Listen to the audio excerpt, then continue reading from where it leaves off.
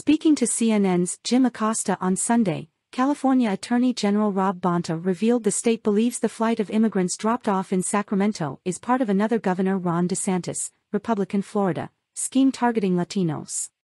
DeSantis has previously paid to have individuals trick immigrants on the border into flying to a different location. The Florida-funded flights never remove Florida immigrants, but only those on the border with Texas. "We're deepening our investigation now, and we believe that the state of Florida is involved," said Bonta. And one of their vendors that they hired with an official budgetary allotment called Virtual Systems was involved in moving these migrants from Texas to New Mexico and then to Sacramento.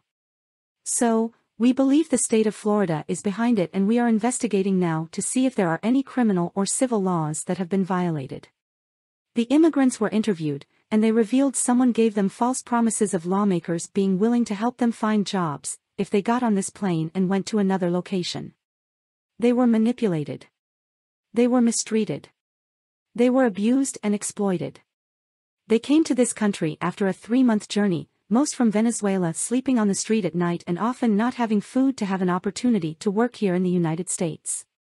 The first thing that happened when they got here was someone lied to them. Told them they would help them find the work that they hoped for and dreamed of. But instead, they deserted them, dumped them in Sacramento, and didn't lift a finger to help them find a job. In a statement, Bonta went on to call it state-sanctioned kidnapping. "We are locking down the evidence to demonstrate and prove their involvement," he went on. This is the same company, the same one that was used when migrants were moved to Martha's Vineyard in Massachusetts.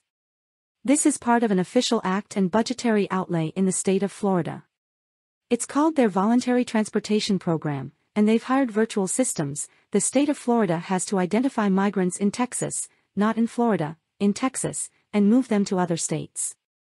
So there's a pattern here, there's documentation here, the document clearly, that we have in our possession, says the state of Florida. "So, we believe that the state of Florida, Governor DeSantis is behind it. Governor DeSantis has demonstrated his pettiness, lack of substance, his xenophobia and his discrimination and racism, and his willingness to treat human beings, people, as political pawns. It's wrong, and we are getting to the bottom of it."